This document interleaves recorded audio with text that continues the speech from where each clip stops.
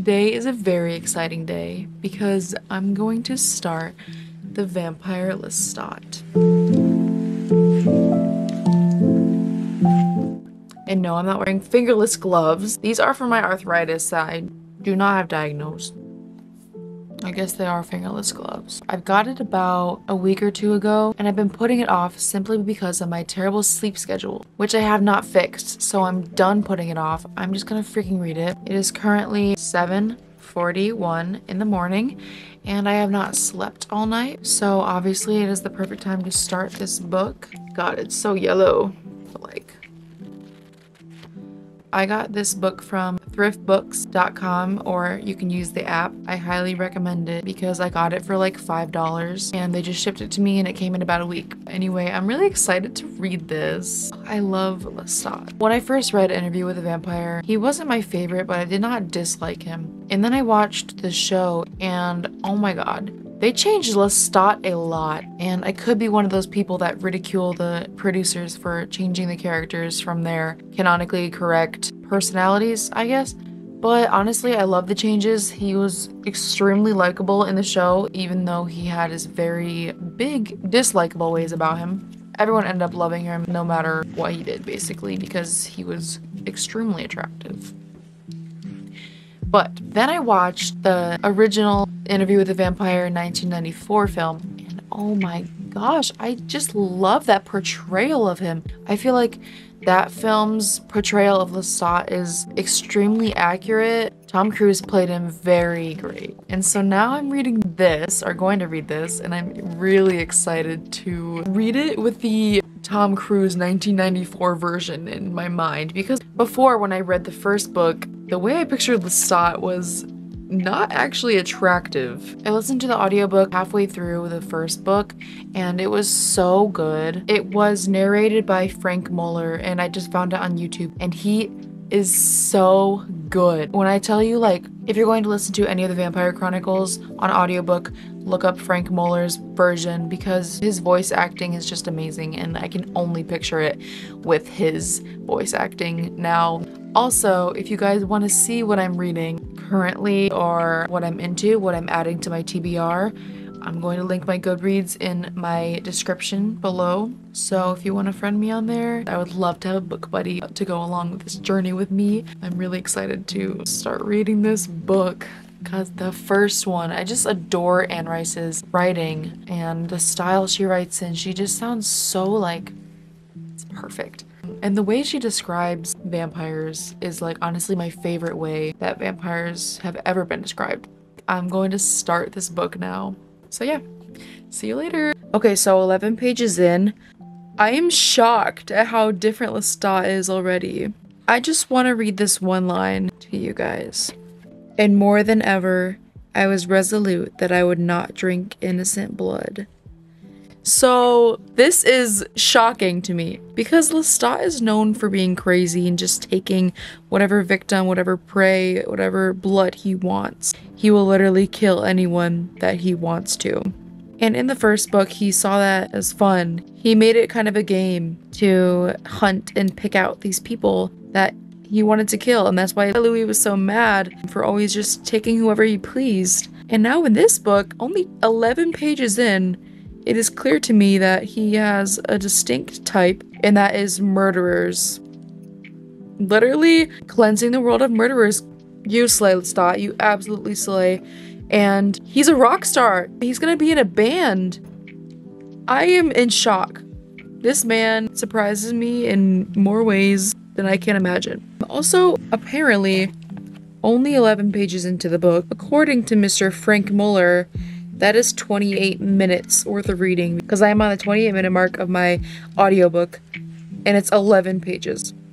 So, we're gonna be here a while. I just updated my Goodreads with that quote because I really liked it and I'm only 2% in. I love how in love Lestat is with the modern 1984 life. I'll get back to you guys. He found out that Louis wrote about him in Interview with the Vampire. Why am I getting emotional?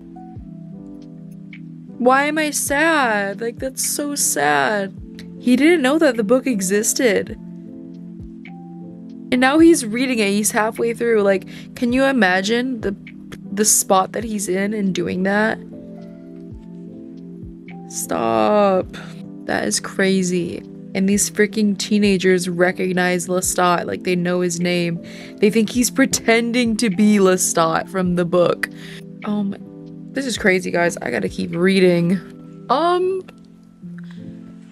Lestat wants to find Louis. He wants to talk to him.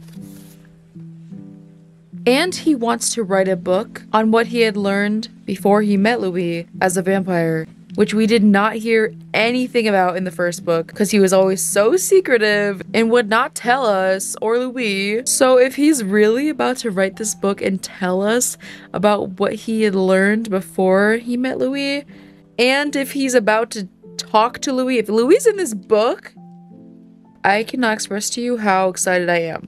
If he is not, that's okay too, because I really didn't expect him to be. But if he is, that's gonna be an extra double delicious treat. I am on page 17 now. I am already in love. Like, I have a feeling I'm really gonna love this book, and I expected nothing else. Okay, I'm gonna go get McDonald's breakfast real quick, and then I'm gonna keep reading. I'm really excited about this book.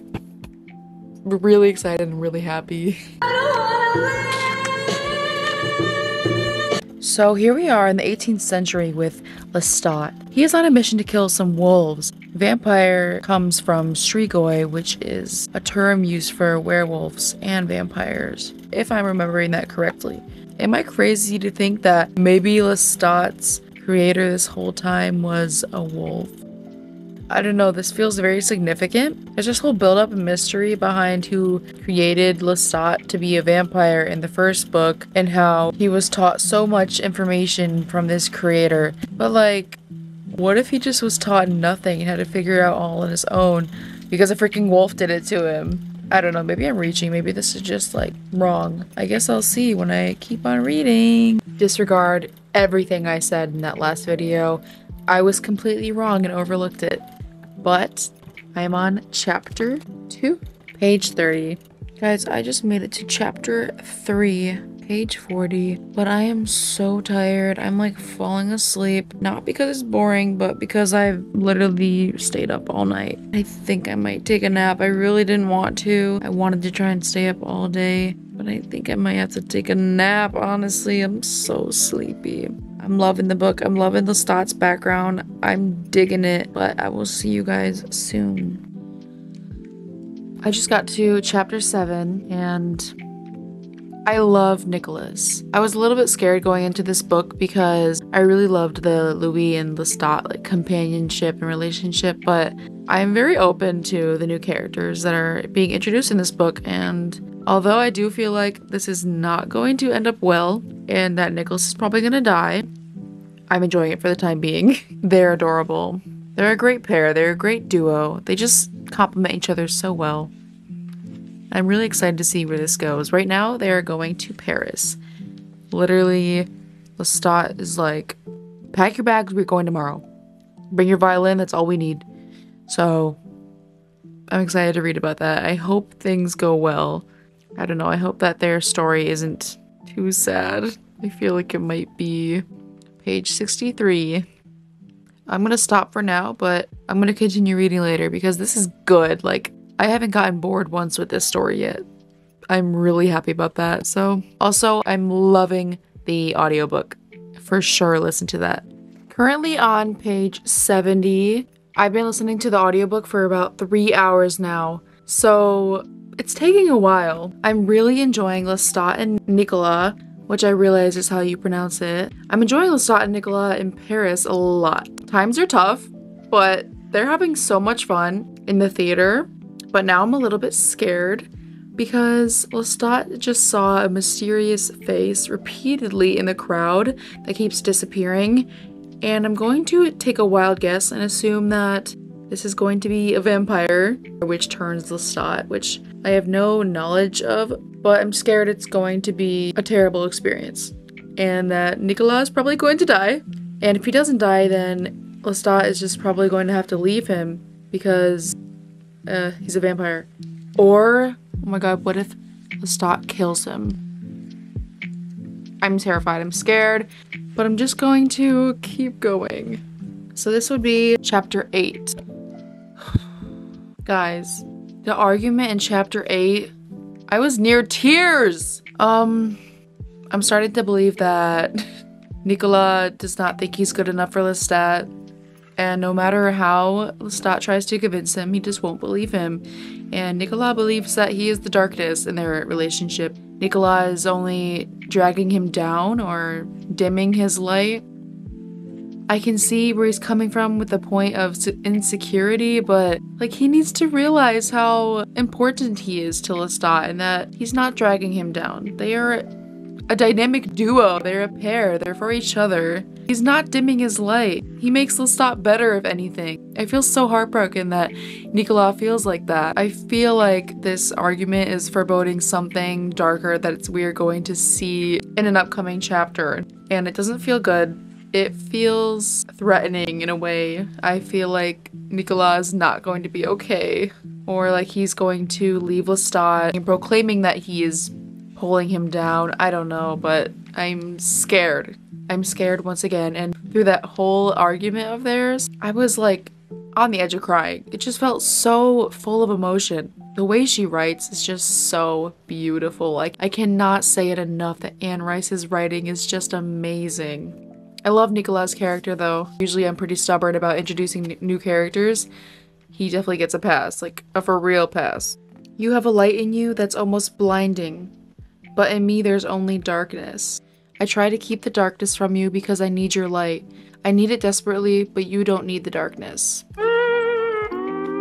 And it's hard to convince him that he's wrong because he's very stubborn. Him and Lestat are very much like each other. When I read Nicolas' character, I'm very much reminded of Lestat. I think they reflect each other in a very well-balanced way. Through Lestat's success in the theater, I think Nicolas is struggling a lot because he's seeing how well Lestat is doing and he's very happy for him, but he's also envious in a way, even though he says he's not. He wants to be a violinist, he wants to be big, just as Lestat is making himself to be, but it seems that he's lost hope for it already when he's not even started or began to try.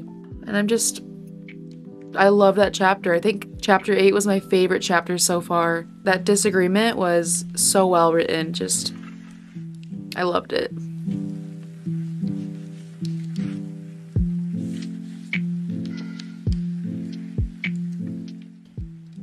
It's been a long day. I look busted. It's like 10 p.m. I haven't read since this morning, but also I was looking over footage, and in one of my clips you can see my tongue, and I have a freaking cold sore, so I put medicine on it, so it looks nasty. It's literally just medicine. Like, please guys. I'm gonna try to go to bed early though tonight, so I'm gonna try and get some reading in before bed. A little bit nervous, but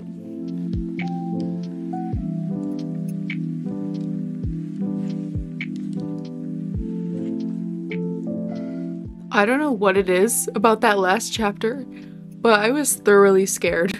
Okay, so I thought for a second maybe my wolf theory was right, because Lestat is saying he knows about the wolves.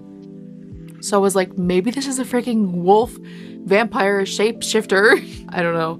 But now I'm thinking he's just a vampire who can read Lestat's mind. He was in Lestat's mind speaking, saying wolf killer. Lestat is scared. Lestat is feeling fear, like genuine fear for the first time in a long time. And I'm feeling fear too. I'm terrified. That whole last paragraph of that chapter was scary. Like, I'm nervous. It's definitely a vampire. Regular degular. I don't want the happiness to end though. I'm enjoying Lestat and Nicolas? I'm enjoying Lestat and Nicolas' relationship, and it's going to all get ruined, so we have made it to part 2. The Legacy of Magnus. Who is Magnus? Okay, I'm scared. Can we just appreciate my baby boy Norman? He's so cute.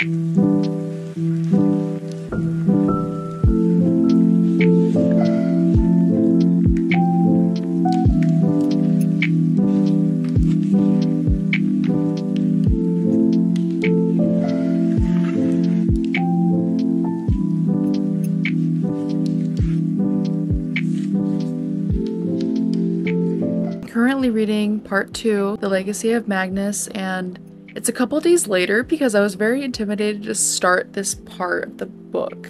But I'm starting it now. It is 4:45 in the morning. I know, I need to fix this. I have a problem. If I didn't know that this book was about vampires, if the title wasn't The Vampire Lestat, I would be terrified. The way they describe the vampire that came into Lestat in Nicolas' room in the middle of the night, with the white face and the black eyes and the dark features, talking without the mouth moving, whispering wolf killer. I'm literally trembling. But I also had a thought. I was thinking about the first book and when Louis found Armand at the Théâtre des Vampires. I can't remember if that's what it's called or not, but I was thinking about when Louis whispered Lestat's name because he was thinking about him. Then Armand was like, what was that name? Like, what did you just say? And he really wanted to like know more about what he said about Lestat. And I don't know, it made me kind of think like maybe he met Lestat before. And now that I'm reading this book, which is in ways a prequel to Interview with Vampire in reference to Lestat's story, maybe he does meet Armand here, or one of the people from the vampire gang that Armand was in. I could just be overthinking this for sure, just like, I don't know, it kind of is just like a dismissive thought I had, but this vampire that he is encountering right now though does not sound like Armand. It kind of gives more like old vampire vibes. A vampire that is well experienced, has been around for a long time. This one can fly. I don't think Armand could fly. This vampire can fly, climb up walls, which Armand could do. I don't know, I'm just kind of recording this because if Armand or someone in Armand's gang appears in this book, I kind of just want to have it on record that I predicted it. So, but also I've had a bunch of terrible predictions that didn't end up being true. So, very disturbed by this vampire right now. And I'm scared for Nicolas and Lestat's relationship. I feel like it's about to go downhill extremely fast right now. He just got abducted and is flying across the alleyway currently, so. Oh god. I just finished chapter 1 of part 2. The ending of that chapter was quite a roller coaster.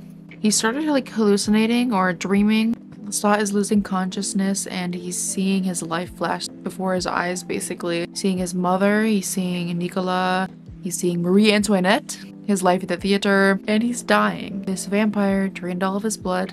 I will say, I love how this book has chapters. It is so much easier to read than the first book, in only terms of time management. In Interview with a Vampire, there were no chapters. There were a couple parts. The parts were like 100 pages each, or probably even more. And it would just kind of go on and on and on, which that's one thing I think that Interview with a Vampire could have done better. So I'm really happy that this book has chapters because like once I've read a chapter, I can just be like, okay, I need a break. I need to put this down and come back to it later. But Interview with a Vampire, you would just have to kind of choose like when you're ready. I'm gonna start chapter 2.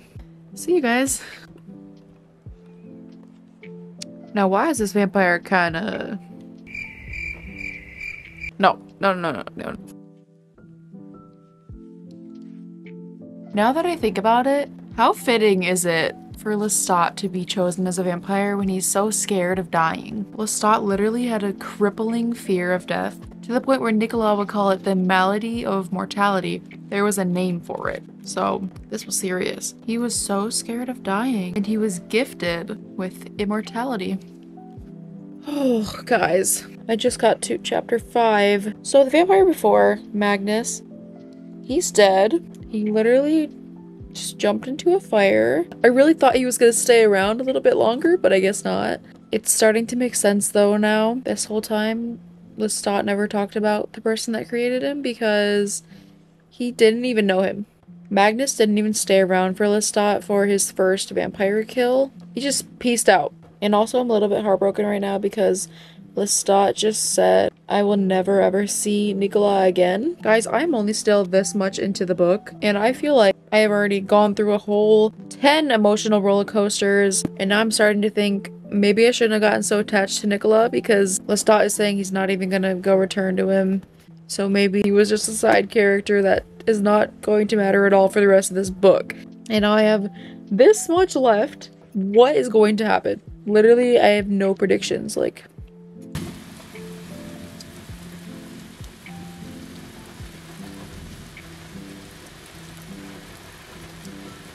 y'all, the power is out, but it's kind of setting an atmosphere that I didn't know I needed, honestly. The only upsetting thing about it is that I can't listen to my audiobook, but I'm gonna continue to read because this is like, watch my window.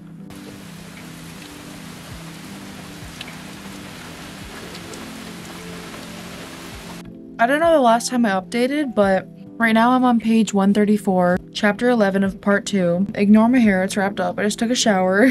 I just got to the part where Lestat finally comes back to the theater as a vampire for the first time, and also the first time that Lestat sees Nikki since he became a vampire. So I'm over here crying, like emotional tears of joy because they're reuniting and it's adorable and I love them so much. And then Lestat is like, I want to taste this man's blood.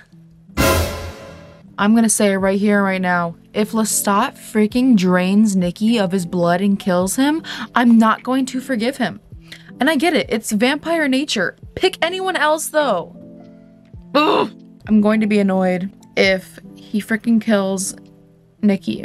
I feel like I'm not even making a dent in this book though. Like, I actually did read a lot more. Last night when I had the storm and there was no Wi-Fi, I was like forced to read without any distractions really. I love Nikki too much. Like, if he kills him, I really, really love Lestat. But I'm gonna have some problems with him. Maybe get a little bite or so. Tell him that you're a vampire, whatever. He probably will hate you, but, well, maybe not. They're kind of obsessed with each other, but I first had a thought like, Lestat, turn Nikki into a vampire, even though that's like incredibly selfish, but it's either that or they never see each other again, or Lestat kills him as a vampire. And then I was also thinking, there's no way he is going to do that. First of all, he doesn't know how to do it.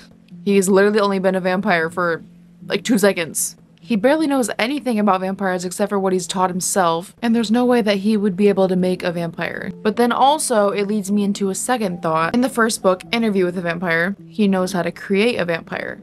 And it seems like he's done it many times before, because he knows what he's doing. Maybe he does learn how to do it quickly. Maybe he does turn Nikki into a vampire. But for right now, I'm going to guess that he doesn't. I really love them together. It's depressing. It's really depressing. You mean to tell me Lestat is turning his mom into a... What? What? I've only read like the first 2 seconds of whatever that was going to lead into, but I think Lestat is about to turn his mom into a vampire. Does he even know how? I don't think he does. I think she's gonna die and then he's gonna be really sad. Oh my gosh, I wasn't even gonna update this because I was like, no, I'm gonna get a bunch of reading done tonight. I'm gonna get progress done and then I'm gonna vlog after. But what? There's no way she's gonna be a vampire, right? There's no way, right? I don't even know what to say. This was the last thing I ever expected from this book. I had not once thought about Lestat turning his mother into a vampire. And it worked. Surprisingly, it worked. She did not die. I'm just like, where is this gonna go? Well, now I know that he is capable of creating a vampire. What this means, I'm a little bit scared to even think about. Also, I made some Interview with a Vampire bookmarks. We got Baddie Lestat. And then we have like the movie poster. I wanted one of Louis, but I couldn't find a good picture to put on here. I'm gonna make more. Yeah, I'm just in shock at what is happening right now.